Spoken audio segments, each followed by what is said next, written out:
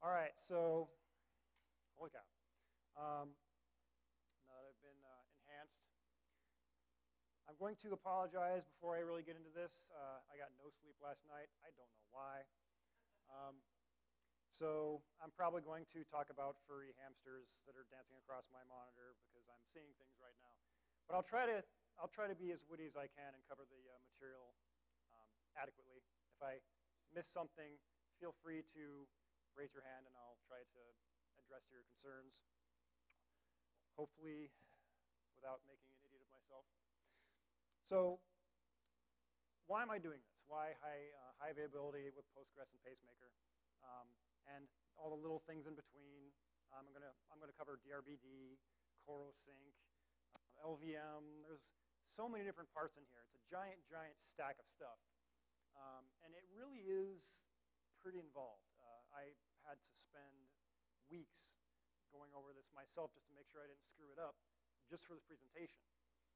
Learning it was ridiculous. And I'm not going to exaggerate that you'll make a lot of mistakes in trying to set this up. And that's just the way it is. It's a big stack of stuff, and especially with Pacemaker. It's very, very finicky. But when you get it working, worth every dime. Well, it's free, so I guess you're not paying any dimes for it. But so, again, this is me. It's a really old picture. Ignore it. So what do I mean when I talk about high availability? It means the ability to stay online. In the context that I'm talking about here, I want my database to be up as much as possible, no downtime ever. And if it does go down, I want to be able to bring it back up instantly. I don't want to have to scramble to find some hardware in a cabinet somewhere. I don't want to have to spin up some nodes to wait for them to boot. I want it just to be back up again. Again, goes back into surrounding hardware failures. But the other thing you get with this is I don't want transaction loss. One of the things that Postgres gives you with its transaction log files, the xlog directory or replication and hot standbys, warm standbys, all the different ways they give you to protect your data, is it's really, really hard to lose it if it actually is written to disk like it's supposed to be. But there are exceptions, like when you lose an entire machine.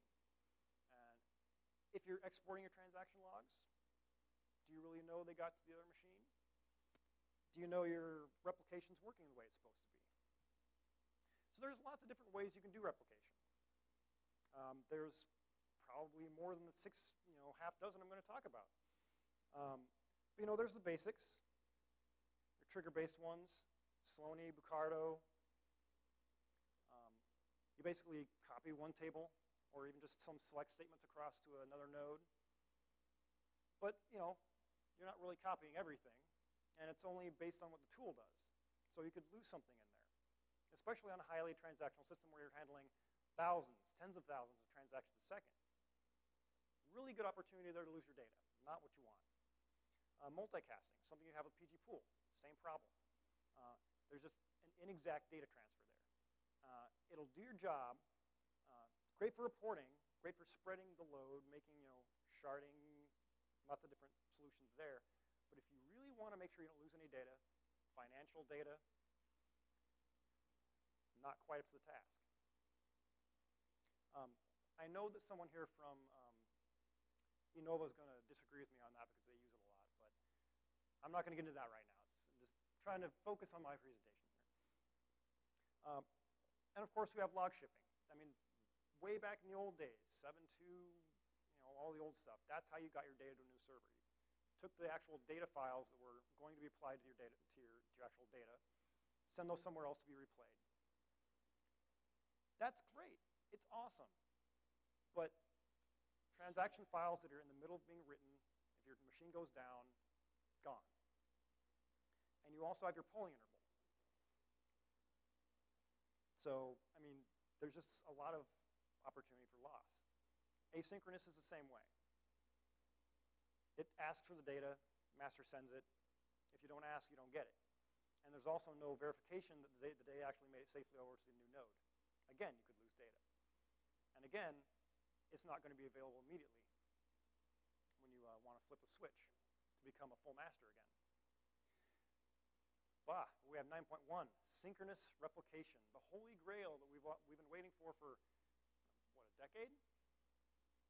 So there's a couple of things that that isn't really heavily advertised about Postgres synchronous replication. It is synchronous.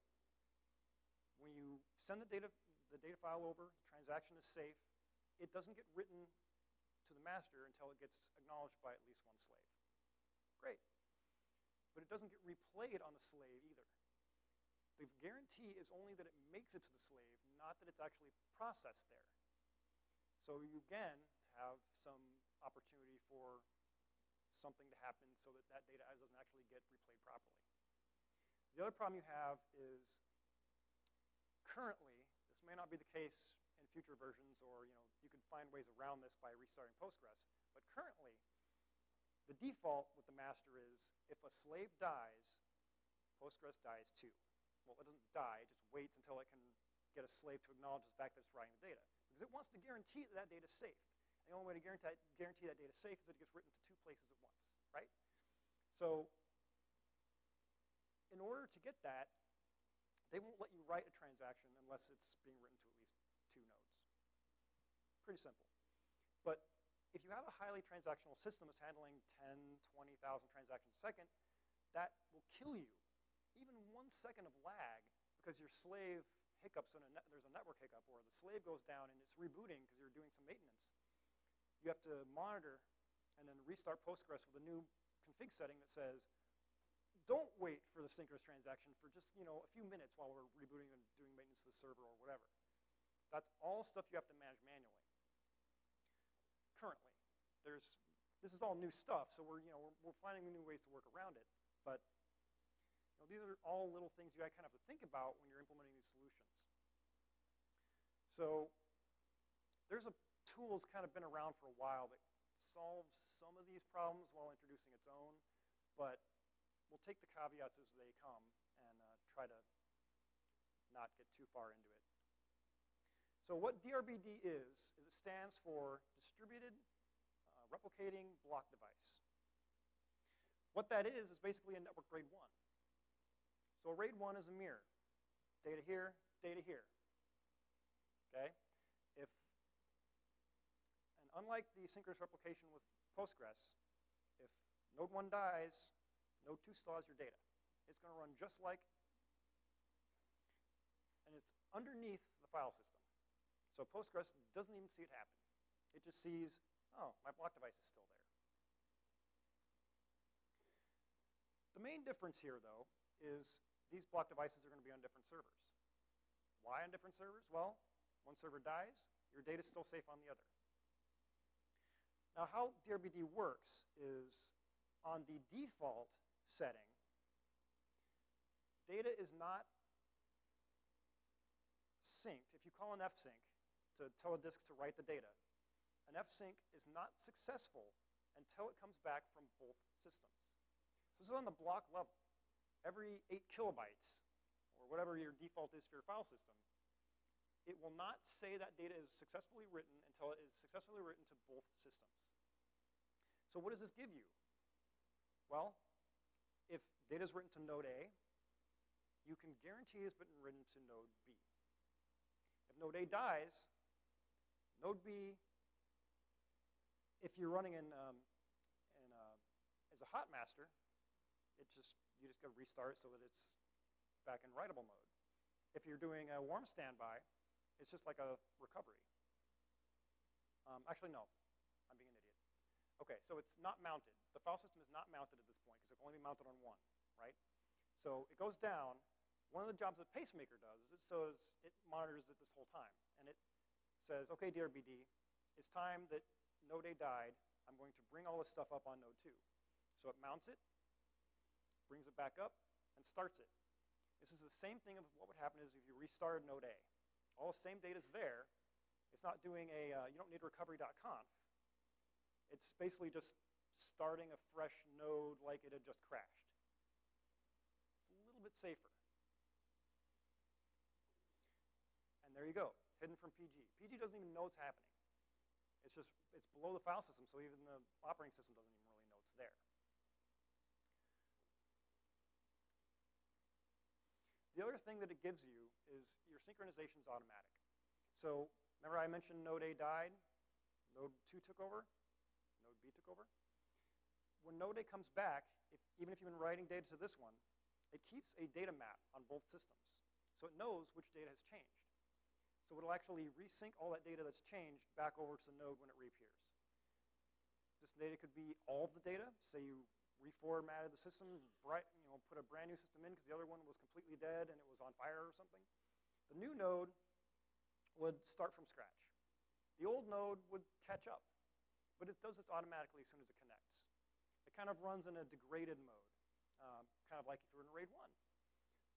Your RAID 1 would say, I'm in degraded mode, don't really depend on this data until you get another disk in here.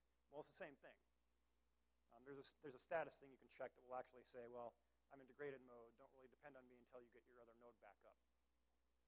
So it's a pretty handy thing to have. But why Pacemaker?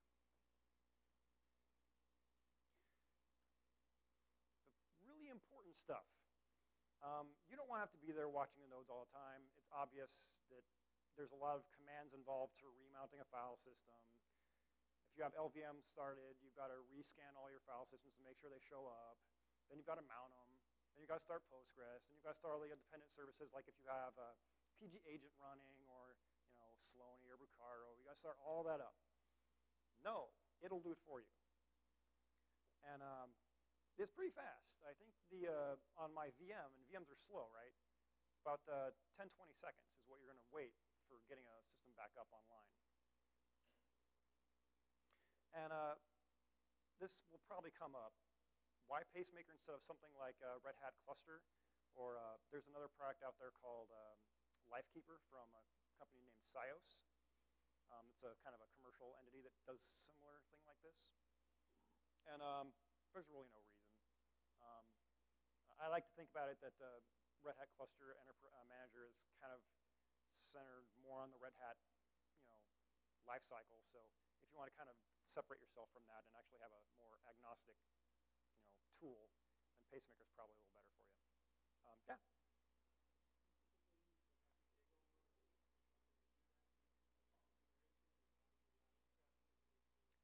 Oh yeah, so I'm going to actually get into that when I get into the actual presentation, because I'm actually going to build a cluster for you live.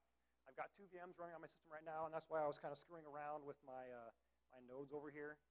This is node 2, this is node 1, and I've got a handy little cut and paste sheet over here for my commands. So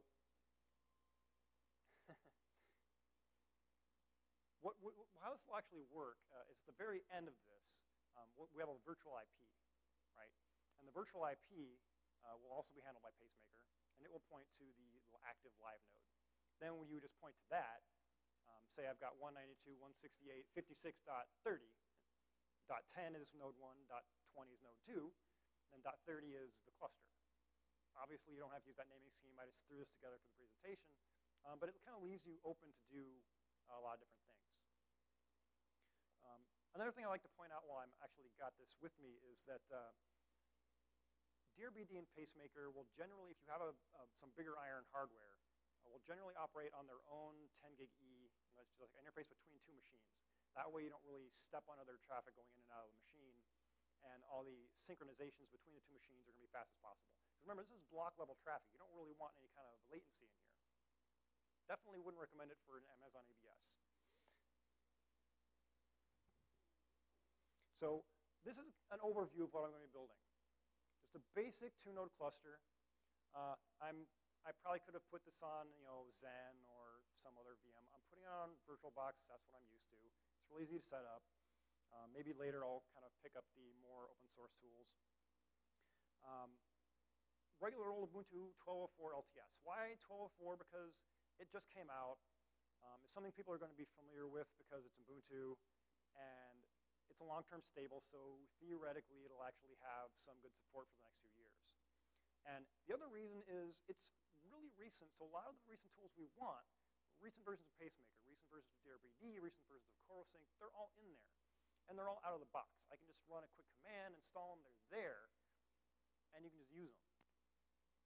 A few configuration files, you're done. What I did is I added another device to these VMs just for the Postgres stuff. I put it in there as SDB. So SDB is the regular, the OS and all the junk. And then SDB is the 500 meg partition just for Postgres for a PG bench partition. So that's going to be our external device. And the reason I did this way is because you're probably going to do that yourself. Whether it's like a SAN or a NAS or some kind of external device, or you're going to use if you have an NVRAM card like Fusion.io or RAM SAN, that's going to be two things you'll link between the machines that will be in the machines themselves. So you couldn't really use a shared RAID device that way. So it's not completely common, but something you'll probably run into if you live around enough.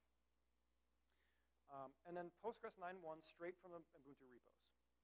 Again, I probably could have used the ones supplied from Postgres themselves, or did a compile install.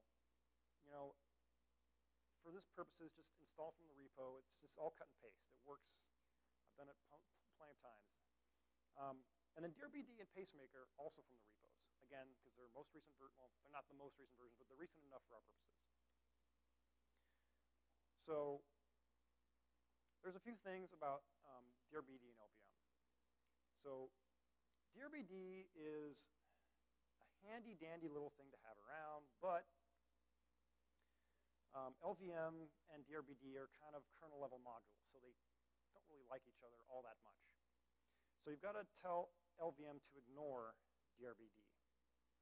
So one of the things you have to do on each of your nodes,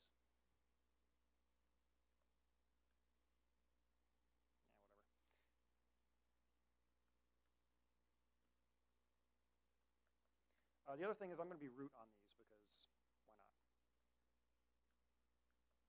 Like 90% of the commands I'm going to run are roots, so.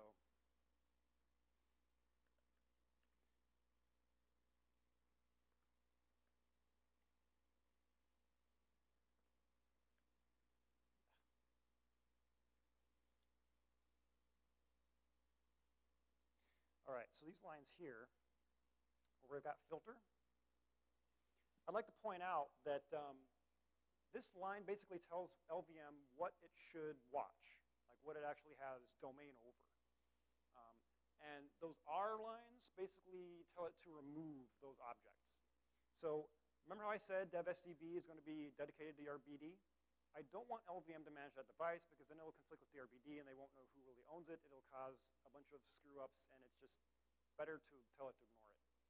The other things I told it to ignore, dev disk, dev block, those are because those are lots of aliases that could also point to a dev SDB.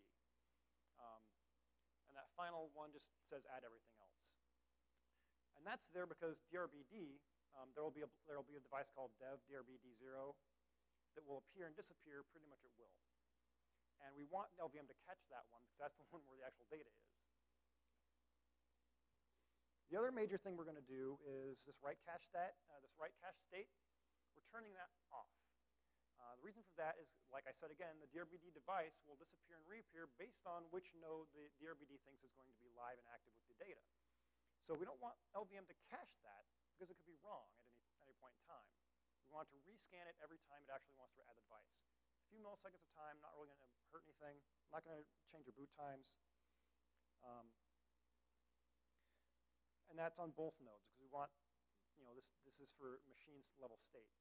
The other thing we have to do is after we make those two changes is when Linux boots, it actually boots off kind of a RAM drive that has a cache state of all the little bits and pieces so that it can actually get a hold of it before it boots the OS proper.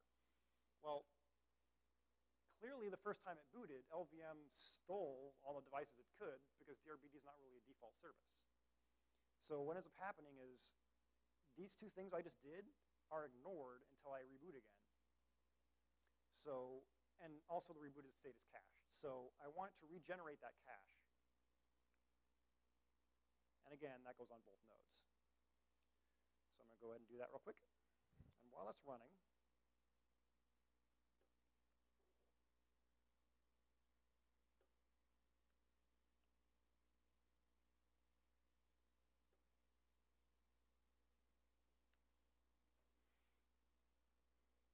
So when I say install tools here, I'm just basically, apt-get. If you're using Red Hat, use yum. Install. There's a package called DRBD8 utils. And DRBD is actually integrated into the kernel. It comes by default. It's in the kernel itself. It's going to be there, but the tools that actually manage it and control it are not.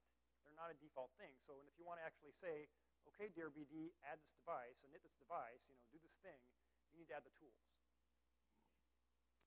I'm not actually going to have that command in there, but it is in my slides. So all the commands in here that I actually have for actually installing which services, those are all in there. I didn't know if I had a live network service, and I didn't know how long it would take to install this stuff, so I left that part out.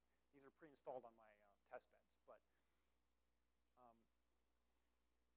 once that's there, it becomes actually configuring it. Oh, there you go, my apt-get. That's how you would get it for Ubuntu here, this DRBD8 utils. And now what we're going to do is there's this file we need to create that actually will configure how DRBD will work. In this case, I think I already have it.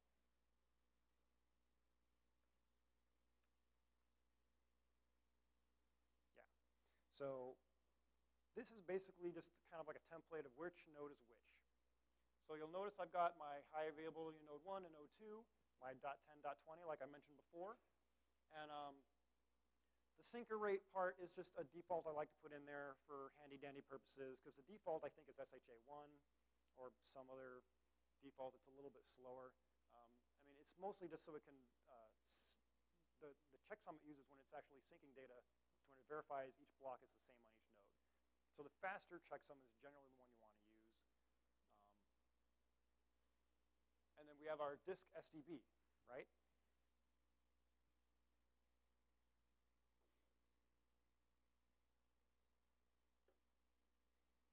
It's like chopped off the bottom of my screen. All right, so the other thing we're going to do, and this is true about Ubuntu, and it's probably true about Red Hat also, although the commands are different. And with Ubuntu, it's, I forgot the command, check service or something. But you need to basically tell it so that we don't want DRBD to start when the machine boots. Pacemaker will do that for us. If it starts when the machine boots, it could be in a, it could be in a different state. It can try to steal the device from Pacemaker, which we definitely don't want. So we're just going to tell DRBD not to start because we hate it. That's for Pacemaker to do. All right. So next thing we do is we actually create the DRBD stuff.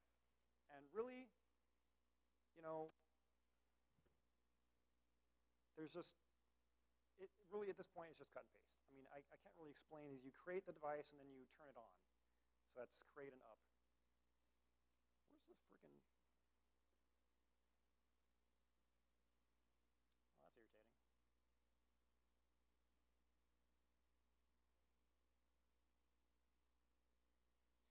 Oh well.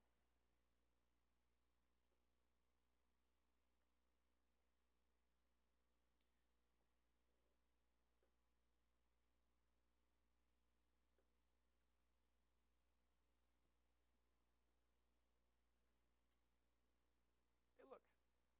We now have DRBD devices. Handy.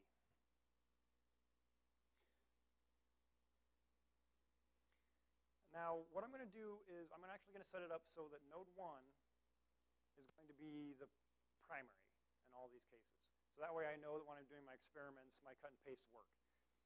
Node 1 is going to be our primary. So what this command actually does, this command is actually much easier in DRBD 8.4. 8.3 is kind of crufty syntax.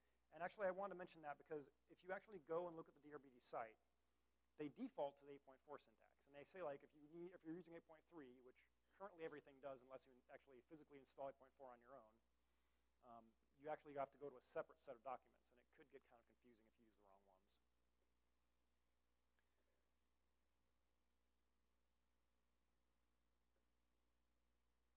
That one you do on the primary.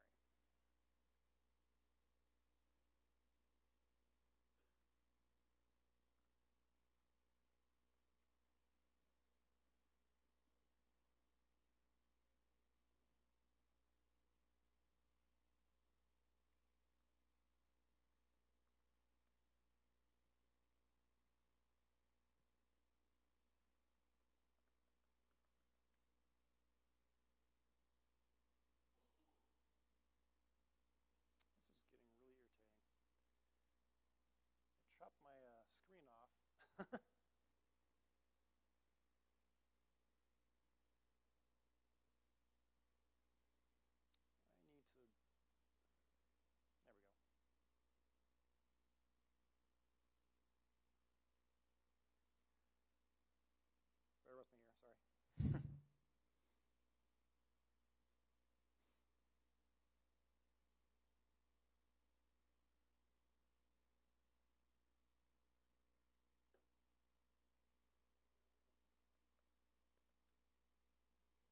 All right, so it's running on both nodes, it's set up. And one of the things you can see here is it doesn't know which node's primary. It says they're both secondary, they're both there. Proc DRBD is a very handy thing, so it always tells you what is currently going on. The proc file system is awesome. So back to our command that we were going to say the primary.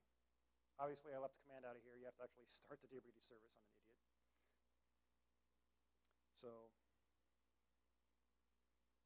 okay, only do this on node 1. We want a primary node.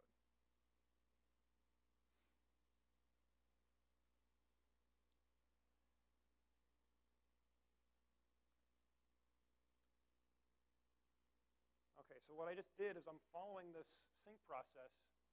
It's initializing and syncing that to the other node. So basically it's saying all the data on node 2 is bullcrap. I'm just going to replace it all with a synchronization, and now it's done. So now we have a primary and a secondary, and they're both up to date. That's what those statuses mean. And if you're playing with DRBD, the interesting thing is the first node, the node you're on, is always the first element there. So if I go to node 2,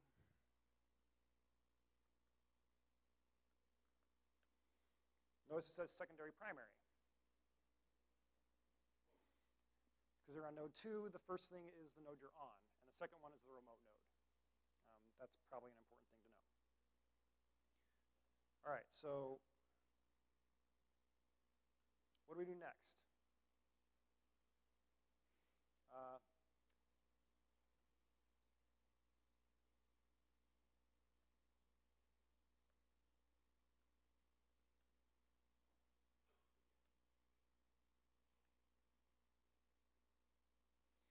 There's a lot of these options in this default file here.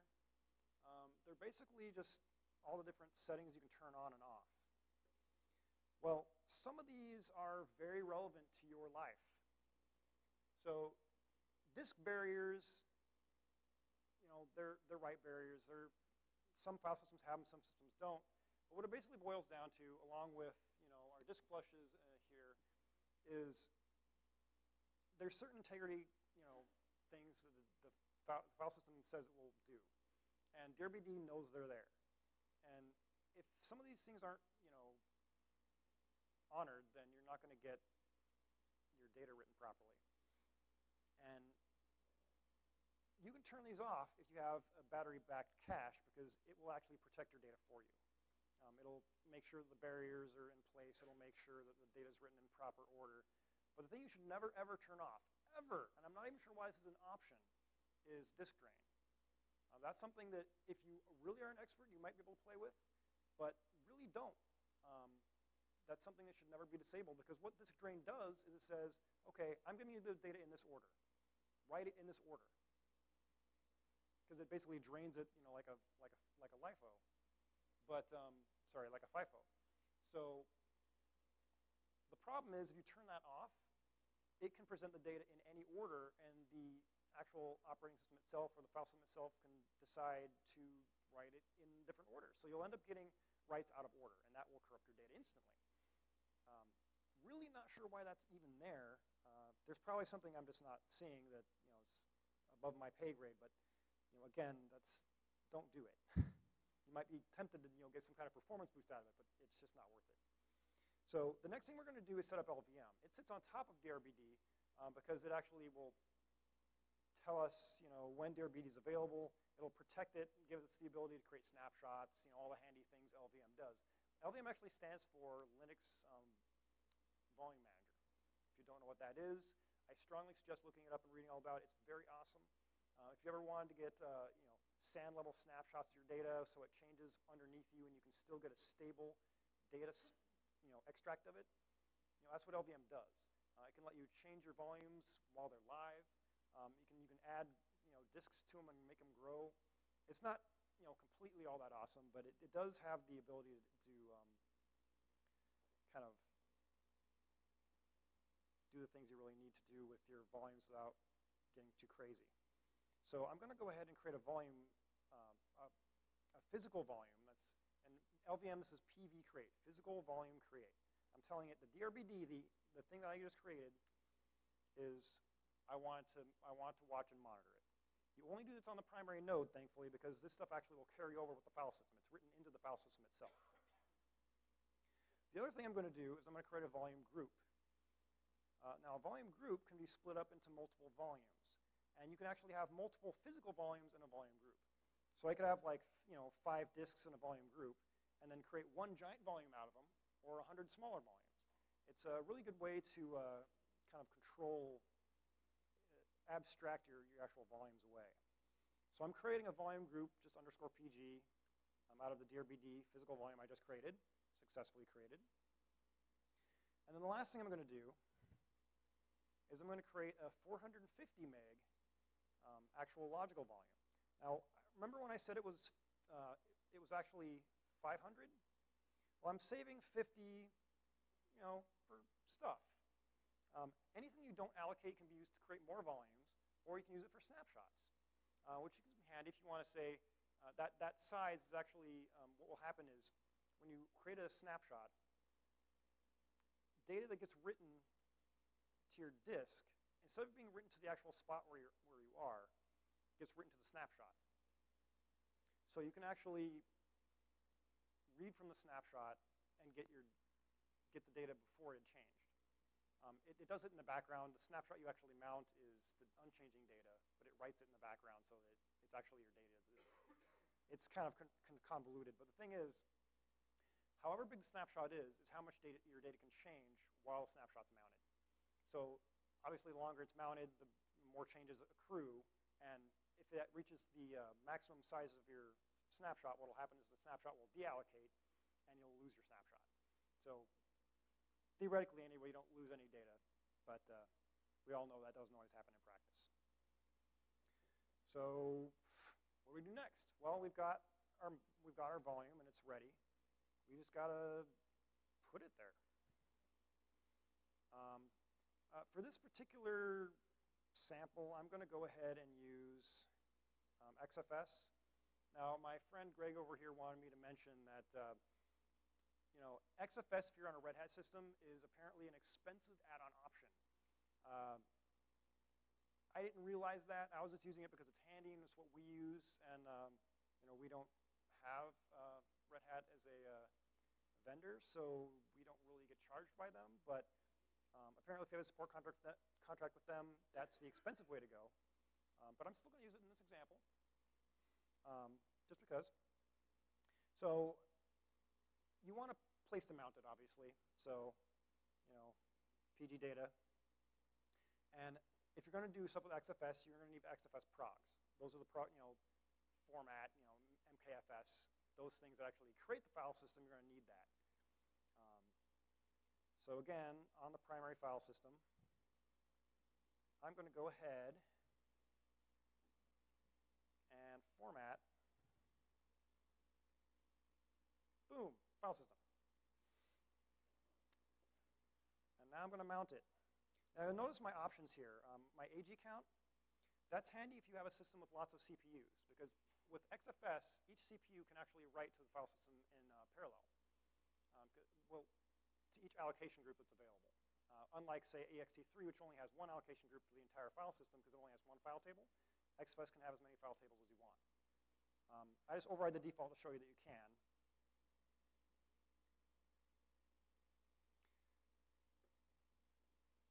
And again, on our primary file system, we're going to mount this. Oop, didn't get the whole command. All right, so we're mounted, right?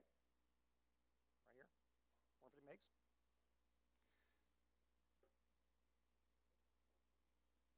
And then I want Postgres to own the mounted version because it's Postgres' data. Isn't that happy? All right, so now that we have, that should already be changed.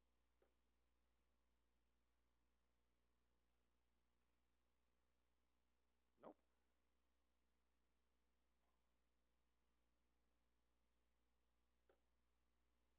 Sorry, this tilted podium is really irritating. All right, so next thing we're going to do is we're going to start Postgres to, kind of prove that the data is going to be on both nodes and it's going to sync across both of them. I'm going to mention a couple caveats about Ubuntu here. So when you do get the actual install, you're going to want Postgres 9.1 in the contribs. The contribs are actually where PGBench is stored. So for this particular purpose, that's why I need that. The other thing that I've already done is when you install the Postgres stuff, it creates a default config that it calls main. Well, we want to make a new one that actually points to a different data directory, because the main data directory actually points to like var lib Postgres, something that we, clearly it's not DBPG data. So we're going to go ahead and, I already dropped this. And the other thing we're going to do on both systems, and I'm going to say why in a minute, is actually create the new HAPG configuration group. You can ignore that. All right, so this is on node 2. And what I'm going to do on node 2, because the only reason I did this is because now I have a config file that's the same on both nodes. I'm cheating here. Right? I didn't care about that stuff. I just wanted the config file. So I've got the same config on each server now. And again, just like I did with DRBD, I don't want the system to manage it itself. This is Pacemaker's territory here. Step on toes here. Again, Postgres is ignored. Postgres is ignored. And here's the, I guess, the coup de grace. We're going to start Postgres.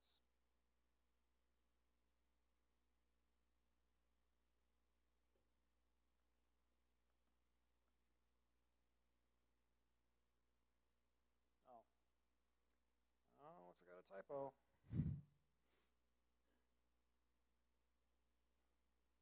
All right, running, hooray. So the other thing I'm going to do here, and you'll excuse my horrible overuse of SU here, I'm going to create a PGBench database. I'm going to initialize it with a simple, it's only 500 megs, right? I can't really use all that room up. PGBench will help us kind of make some fake data that will be on both servers. Just to initialize it with a set of 5. Yeah, we're creating data.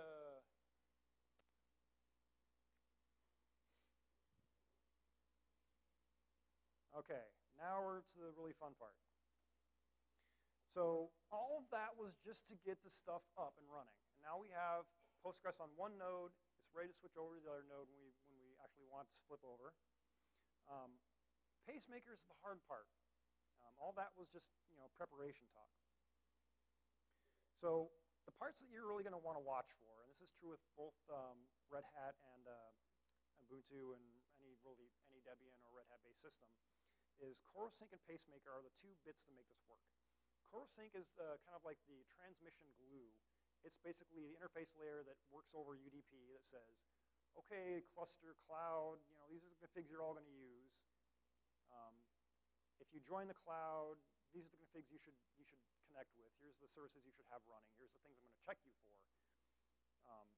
It basically is the management layer between everything. So you're going to want those.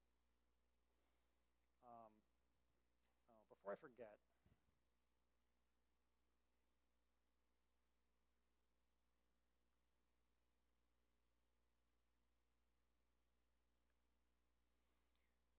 I did this before, and it's stupid.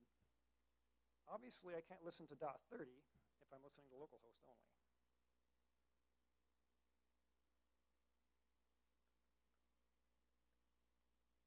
All right.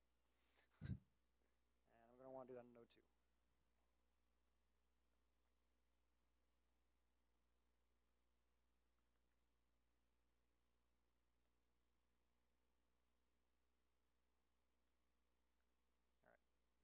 So that config is ready for when it flips over. I already reloaded it. All right. Whoops. All right, so we're restarted then. Good, thanks for pointing that out. Sorry about that. The other thing we need to do is actually configure CoroSync. Again, this is a file that needs to be on both servers. And the part that actually really matters, this is a big file full of gobbledygook. For the purposes of this, you can ignore most of it. The part that really matters here is the bind net address. Remember how I mentioned I was setting up a VirtualBox? I also set up a VirtualBox network, and it gave me 192.168.56 dot whatever. That's what my network's on. Well, it takes the network mask into consideration, and what it does is it sets up a multicast also on this port. So basically, anything with this configuration that joins the cloud with the UDP traffic for this configuration will show up automatically in the cluster.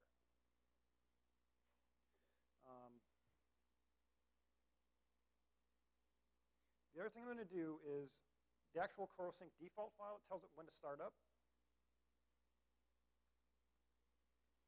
That's set to no right now, because obviously we just installed it, and the default for the service is not to start because it's a pretty complicated service, and it needs to be properly configured or it doesn't do anything, right? So I've got a handy sed command that will change that for us from no to yes, because I want it to start now. Magic.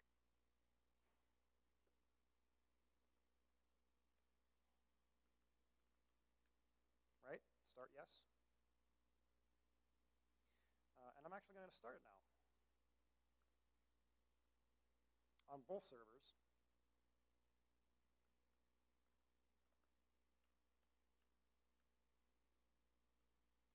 Okay, on node 2, I'm going to start a service call, a monitor called crm_mon. It's a little handy utility, kind of like top, that basically monitors the state of the cluster and says, okay, what do I have in the cluster? What's there? What can I use? And it always shows the current state. So now I've got 2 nodes online that it found, because remember CoroSync, they both have the same network configuration. They both kind of latched onto the same thing. If I added a 3rd node with the same configuration, it would also show up in this list of online nodes.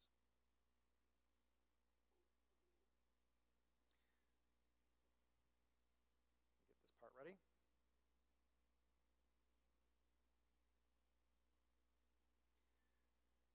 All right, now we're going to get to the nitty-gritty parts that I kind of hate discussing.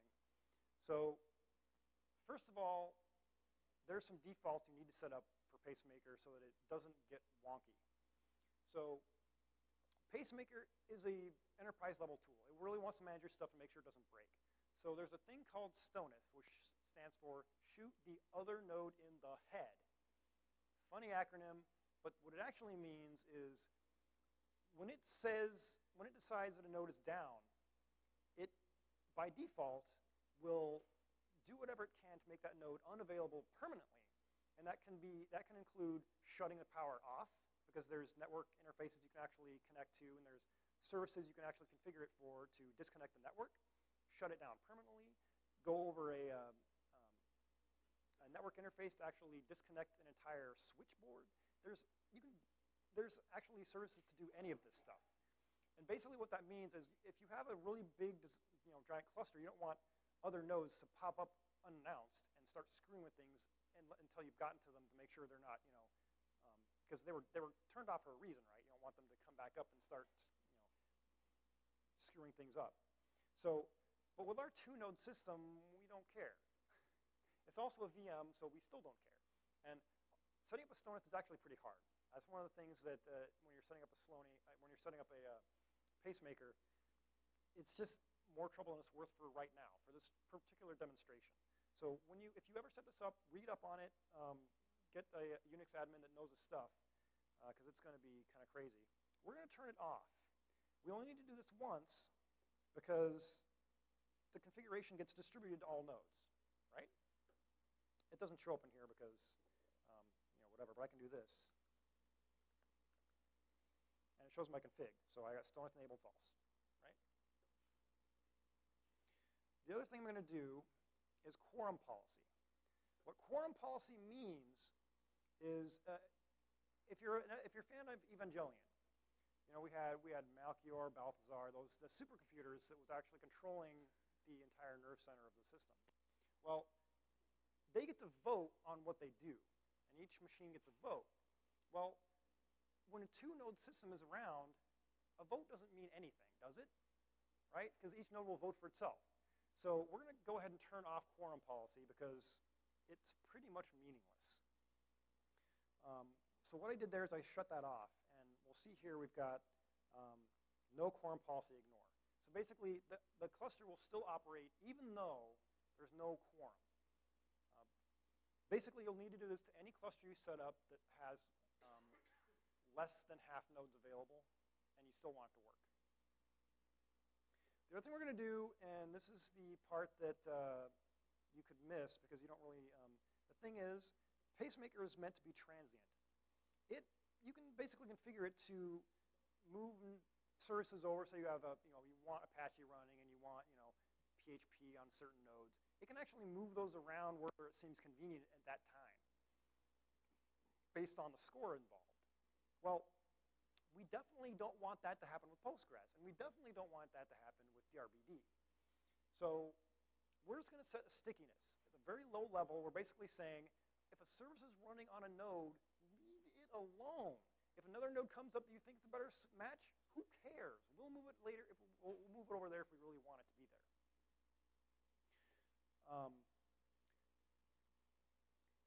Those things really need to be set if you have a two-node system, right? If you don't, what'll happen is if everything is on node 2, and node 1 comes up, which is the default, so remember I set up everything up on node 1. Pacemaker knew that. It goes, oh, you set up everything on node 1, you want it there. I'll shut down Postgres and move it over to node 1 now, since you brought it back up again. No, I don't want that at all. So this is our default, and that's the one we want to keep. All right, so now we're going to start actually managing our services. And just like we built the stack from the bottom up, we're going to set up DRBD, LVM, file system, Postgres, in that order. And this is actually just going to be a fun barrage of cut and paste. But I'm going to kind of explain what I'm actually doing. So the part here, these little bits and pieces, what you actually have when you set up Pacemaker, you have various levels of item. So a primitive is actually the thing you want to monitor and control. It's basically the root core of what Pacemaker is going to do. In the case of DRBD, there's a supplied thing by the vendors, the coders who basically make DRBD that say, okay, Linbit is a company that basically just makes DRBD. They've provided this handy-dandy binary or script set of stuff that manages it for us. So we're going to tell Pacemaker to use that to manage it. All these timeouts are just defaults. I mean, they're here. I'm basically setting it up so that it monitors it every 15 seconds. If it starts, it waits a couple minutes to let it sync if it needs to, yada, yada. These are all defaults. You can actually see, by the way, CRM stands for Cluster Resource Manager. It lets you do pretty much everything. That's all the stuff you can do with Cluster Resource Manager.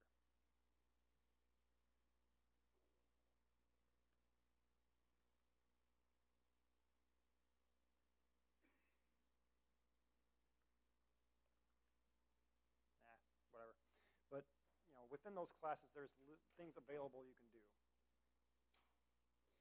So we're just going to go ahead and use the DRBD primitive for the one we created earlier. And again, we only have to do it on the primary node, or actually any node, because it'll just absorb it. So now what we've got is a bunch of errors. That's expected, it's fine. So I added the DRBD device, but the thing is the monitor doesn't know what to do because DRBD actually is not like a regular service. It doesn't run on one node or the other, it runs on both. It's just in a different status on each node. So the other thing I need to do is I've got here this MS here. I'm going to configure a master-slave resource, which basically says, okay, this isn't a regular thing where you just have running on one server or another. It actually has to be promoted or demoted or whatever based on the actual statuses. So this will actually make it work properly. Maybe. Let me make this a little bigger. Because it's going to get pretty darn big.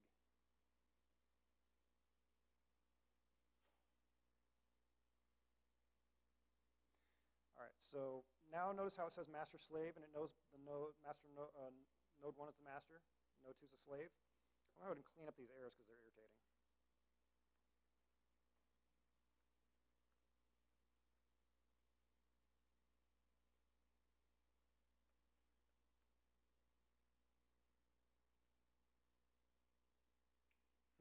I'll go, wait a minute. All right, so next, we've got our file system. Remember how we have LVM on top of DRBD? Well, we basically have to tell it to scan for the volume group because that's actually where all the data lives. And then down here, we're telling it how to mount it. So we've got, again, we got some primitives for the LVM device and the actual file system itself, type XFS, our different mount options, and some defaults. Hey, Shaun. Yeah. We actually are starting the lightning talks in about 5 minutes. Okay. Well, I'll just go through the rest of this then real quick. Okay. Apparently, I wish I had more time. So I'm just going to go ahead and create the rest of this and do a quick demonstration of what it can do.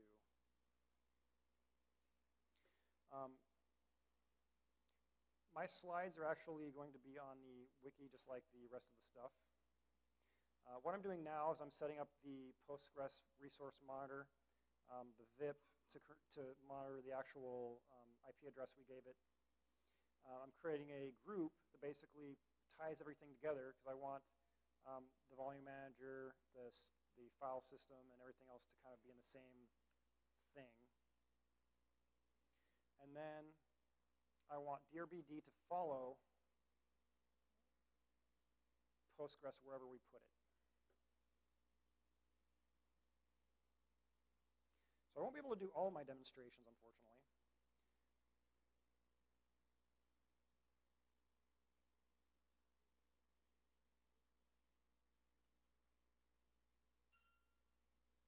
So I'm going to go ahead and do a failover.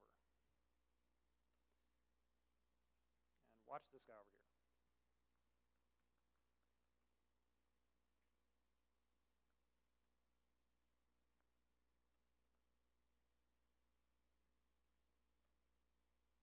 Whoops.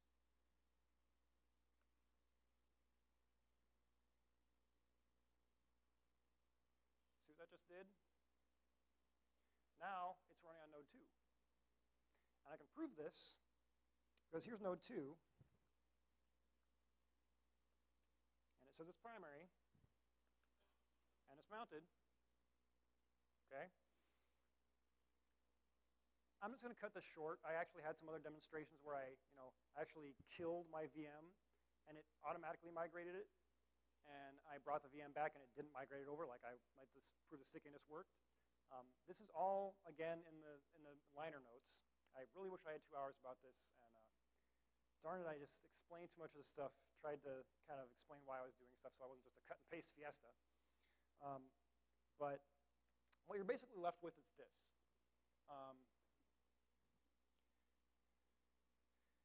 And I'm going to skip through these. And at the end of the note, at the end of the liner notes again, is all the little bits. All these little pieces of documentation are all what goes into this. Like the LSB init script is the most important thing because if you don't have something that's Linux standard base compliant, Pacemaker will not have the right exit codes because you have to say exit with status level 3 if you're shutting down a service and it succeeds, things like that. If you don't have an LSB compliant script, it won't work. So I guess that's it for me. But